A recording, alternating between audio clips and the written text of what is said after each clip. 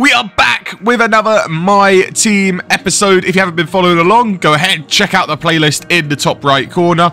But yeah, we are back. It has been, I think, maybe 2 weeks almost without a My Team video. So we are back this time in Brazil. It is a sprint race as well. So you're going to get double the races today for this episode. And yeah, we haven't really done too much with our car. We decided not to upgrade for this reason. We knew the regulations were coming. We thought they were actually going to come last week in Mexico, but they've came this week in Brazil, and the only regulation change is the change to the chassis. No changes to the aero, powertrain, or durability, and, you know, it's not too bad. I mean, we had like 2,200 saved up. I think we will be able to adapt pretty much every part in the chassis. We saved enough resources for that. If they would have done powertrain and chassis, then we might have been screwed over a little bit. But yeah, just the chassis, I think we'll be all right. We'll be able to adapt every part, and then hopefully next season we can come in as a regular points finisher, maybe a good midfield side that can fight for points every race. Let's put it that way. We'll also get a new teammate as well, because Jack Doohan has been stinking up the gaff this season. He hasn't really done too much, as we have a bit of a moment on our qualifying lap. And Brazil's one of those, I love racing around Brazil. I can race around Brazil all day, but I always struggle just a little bit, you know. I feel like I over-push the car around this track because I feel good around here. I always want to go quicker because I'm not the quickest around Brazil. I like it. I like racing around it, but I'm not the quickest. And I feel like I can push that little extra bit. But when I do, the car just goes out on me as we run wide once again. And it's turning into a bit of a calamity of a session right now. You can see, look how close that is. The tiniest margin. But I guess if you are over that white line, then it is track limits, as, I mean, many F1 drivers have found out in real life around numerous circuits. Not really Brazil, but in other circuits such as Austria and Qatar, you know, they're getting track limits left, right and centre. And that's just the rules nowadays, isn't it? You go over the white lines, you're getting track limits. So we've got to make sure we're staying in the white lines. And this is our final attempt. We're P22. We're miles off of it because obviously we haven't put in a representative lap time just yet. A little wide of the apex there. So it's all down to this final lap, as didn't really turn in as well as we liked it. It's a bit of a scruffy lap so far. I mean, we just want to keep it on the track and make sure we get a lap on the board, as we turn in a little bit too early there. There's a bit of a low curb and a high curb, and we hit that high curb on the apex as we have a big moment. That was almost us around once again, but we hold it on through, miss the apex out of the final corner, and I'll tell you what, it's not a good lap. We will be very, very lucky if we find ourselves into Q2. Can we at least move up the order, as up to the line it's going to be a 109.2, and I think we do move up, but I don't think it's enough for Q2. It is not. It's P18. I'll tell you what, we did move up quite a few positions, but we miss out by about a tenth and a half for a potential Q2, and it was there. It was certainly there. We made quite a few mistakes on that lap, and I think if we would have put in a banker lap at the start, we would have been all right. We would have been able to push a little bit more, and we probably would have made it into Q2. But no worries, we do have a sprint race to rectify that, as it's 5 red lights, and away we go in the sprint race. Can we make up some positions in the sprint race for the main races? We're going to go down the inside of Nico Hulkenberg, right behind Alex Albon. There's a bit of contact with the Haas, but we find our way through just about. And I'll tell you what, sweeping around the outside, we definitely went off the track a little bit there, but no track limits warnings, and we find ourselves having a P15, so we move up 3 positions from where we start. We're behind the Aston Martin of Lance Stroll, but we've made up 3 positions ahead of some of the slower cars.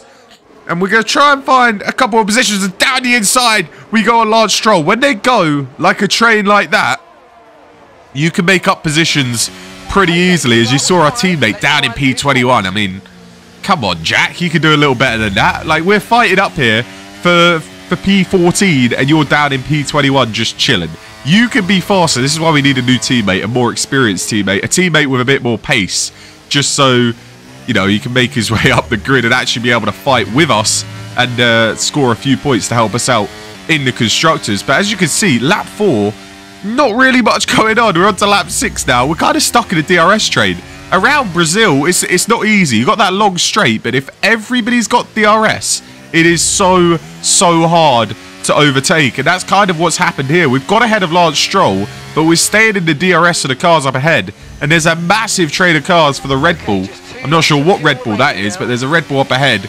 And yeah, everybody's just kind of staying in the train, getting DRS off each other, and just about holding on to their positions. And we are in a sprint race. Only the top 8 score points, but we know that's not really realistic. So we're just trying to finish as high as possible to start higher up in the main race, and then we can maybe score points in the main race, because you get points down to P10. And we do have one more chance to have a go at Valtteri Bottas and potentially start P13 for the race. Could even be P12. I mean, Albon's not too far away, and he's dropped out of DRS of the Alpines up ahead. So potentially Albon could be on the cards as well, as we're right behind Valtteri Bottas. No, we don't look at a move down the inside. We sit right behind him. So Bottas stays in P13. We have a bit of a slide through the center S's, and that's pretty much the battle done with the Alfa Romeo. We just got to defend from Lance Stroll behind, and it's going to be P14 in the sprint race. A very uneventful sprint race. Nothing too much happened. Leclerc takes the victory. Hamilton and Sainz getting on the sprint podium with Verstappen P4. So that keeps the championship interesting. I think that extends Leclerc's advantage just a little bit. Verstappen fading away. Hamilton still in the mix as well. We're starting P14 in the race. Jack doing P21. Let's get into Sunday's Grand Prix. Formula One returns to Interlagos once again, with the stage set for what promises to be another classic Sao Paulo Grand Prix. Sebastian Vettel famously clinched his 3rd championship here in 2012, and just 4 years later, Max Verstappen treated us to one of the finest wet weather drives of all time. Before we begin, let's take a quick look at the grid lineup for today's race. An immense lap from Lewis Hamilton yesterday puts him on pole position, and the smooth operator Carlos Sainz completes the front row. Looking down the rest of the grid, we have Verstappen, Norris, Oscar Piastri, Russell, Fernando Alonso, Perez, Gasly, Ocon, Leclerc, Albon, Bottas, the rookie, Stroll, Hülkenberg, Tsunoda, De Vries, Joe, Magnussen, Doohan and Logan Sargent. It's almost time for those 5 red lights to go out then. Let's see who can prevail today. We learned from the sprint race that we can dive bomb down into turn 1 and gain a few positions. We gained 3 positions at turn 1 in the sprint race. So we're going to start on the soft tyres and try and do something similar, because from P14, we make up 3 positions. We're on the cusp of points, and then we can kind of defend for our lives and try and bring home a point or 2 for BamfordMB Motorsport, because our teammate down in P21 is certainly not doing that. You see 3 cars are starting on the hard tyres, and Charles Leclerc has also taken a penalty, so he is down in P11 as we get ready to get racing here in Brazil for Sunday's Grand Prix. It's 5 red lights. And away we go for the race. It's not a bad start. It's a good start from Bottas. A poor one from Albon. We're going to look down the inside. Can we dive bomb a few cars? We see Leclerc up ahead. We're not going to dive bomb down the inside of him. We're going to try and follow him through around the outside, maybe, of the Alpine. No, Leclerc can't get through quick enough, but we do make up 1 or 2 positions on Albon and Bottas as we defend against Alex Albon. And now we've got to potentially find another position or 2. I feel like these cars up ahead are going to be a little bit too fast for us. You've got the Alpine of Gasly right up in front. Can we look for a move? No, we're going to be careful for now, but we could make a little dive bomb into this right-hander as they're all in a train. Yes, we do. Gasly on the hard tyres. That's an important move to get done. And now, up in the P11, it's a good spot to be. All we need is someone in the top 10, really, to retire and defend for our lives against everybody behind. But seeing Albon directly behind us as well, and Gasly and Bottas, we can beat those cars as long as we drive pretty well. And I'll tell you what, we're driving very, very well because we're right on the back of Fernando Alonso, the Aston Martin. He's lost DRS to Charles Leclerc up ahead. Could we be overtaken at Aston Martin on raw pace? Let's have a look at this. Around the outside of Fernando Alonso into the points paying positions. See you later. What a move that is. I mean, it was a pretty simple move, but around the outside, I mean, what a move that is, because it's an unlikely move. We don't expect to be racing the Aston Martin. I think it's more of the importance of the move to put us into a points position. And it's not long before we back into DRS on the cars up ahead because they're all just following in the train. I mean, I hope they change that at some point next year where cars actually battle each other. But we are going to see Leclerc battle with Max Verstappen. He's going to go round the outside. Verstappen looks very, very slow for some reason. Leclerc, this is a big, big battle when you look at the championship. And Charles Leclerc gets it done around the outside. That's a great move from Leclerc. That's better than ours.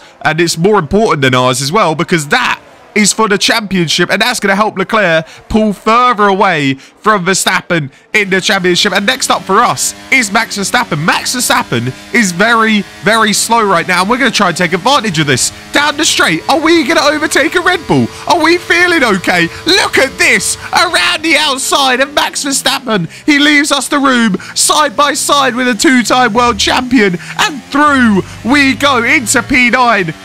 We're on the same difficulty as we were in the sprint race. In the sprint race, we couldn't even get close enough to Bottas to make a move, but we're making moves on Fernando Alonso. We're making moves on Max Verstappen. What is going on here in Brazil? I mean, it's not really lasted that long because Verstappen is going to get us back right here as we have a bit of a moment on the exit. But we can say that we overtook a two-time world champion. I mean, we could say that we overtook two-time world champion because Fernando Alonso is also a two-time world champion. I know you might be thinking, well, Verstappen's a three-time world champion. Not in this career mode, he's not. He's only a two-time world champion unless he wins it this year. But that Red Bull is looking slow, and I think he might have a problem with his car because Perez is pulling away. And, I mean, maybe the Red Bull is just slow. They're in P8 and P9 right now.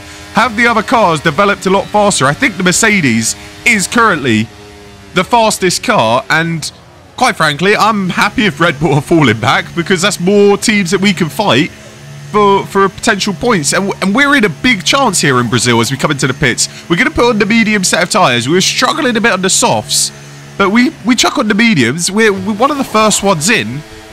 This could work out very, very well. And I tell you what, look how close that is to Verstappen. We almost jumped Verstappen out of the pits. We still could. We ghosted through him side by side on the pit exit. Have you seen that before? I mean, we'll take it. What a move that is. We overtake Verstappen on the pit exit. But that is absolutely crazy. I have never seen that before. Let's have a look at that again from a different angle because I don't actually know what just happened. We put on the medium tyres. We come out of the pits.